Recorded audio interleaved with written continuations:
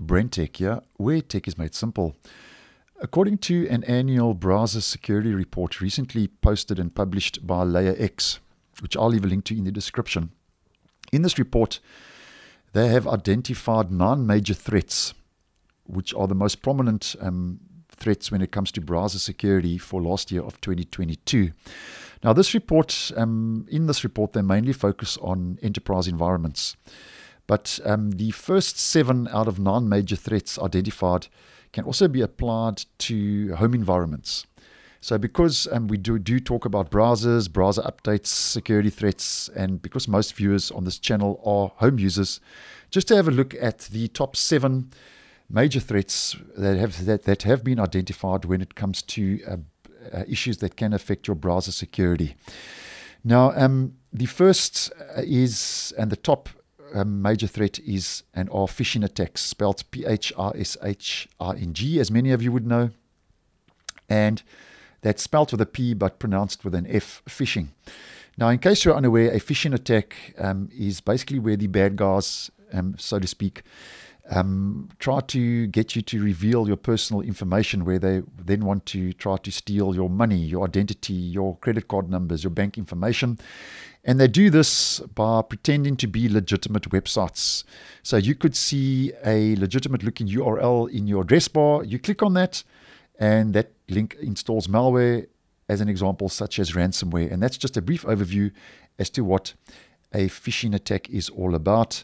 And the reason phishing attacks are number 1 on the list, according to the report, is because phishing attacks have increased by 1,100% from 2021 to 2022. And one way you can try to avoid phishing attacks is just to try and stay away from dodgy websites. You know, don't go fiddling around in dodgy websites where this is very common and can affect you a lot quicker than staying on legitimate websites. So phishing attacks, number 1 on the list. Number 2, malware that is distributed using file sharing systems. And file sharing systems would be the likes of Google Drive, Dropbox, iCloud, Microsoft OneDrive, just to mention a couple of the more common services. And to try and avoid any malware being distributed using file sharing systems, it goes without saying, try and avoid lesser known services. Now, it doesn't mean that malware cannot be distributed using well-known services, but obviously staying away from lesser known services can decrease the amount of malware distributed. And then number 3 on the list, and this is a strange one, data leaking using personal browser profiles. So that's data leakage. And your browser profile is the profile, obviously, that you are signed into your web browser with. And the report does indicate, though, that this mainly occurs for users who are connected to work browsers using a personal profile in the browser, which can contribute to 29% of the data that is leaked. So obviously, yeah, it goes without saying, try and avoid signing into a work system or a work web browser using your personal profile. And then number 4 on the list, and number 4 is very close to my heart because you may have heard me say this 1,000 times on the channel, and I almost become repetitive when I say this. And number 4 is outdated browsers. And I always say, make sure your browser is up to date because it is your first line of defense to the online world.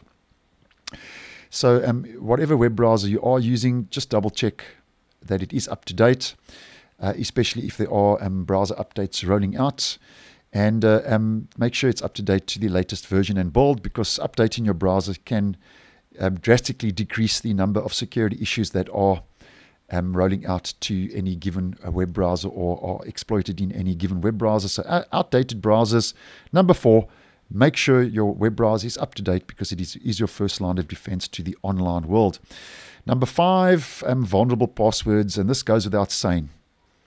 Make sure that you are using and creating strong passwords.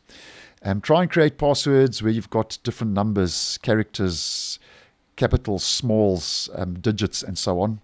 And don't create a password 1, 2, 3, 4, 5, 6, 7, 8, 9, 10, whatever. And don't create a password saying admin or password. I mean, it goes without saying, create and use strong passwords, and also do not use the same password in all your online services. So vulnerable passwords, number 5 on the list. And then number 6, unmanaged devices.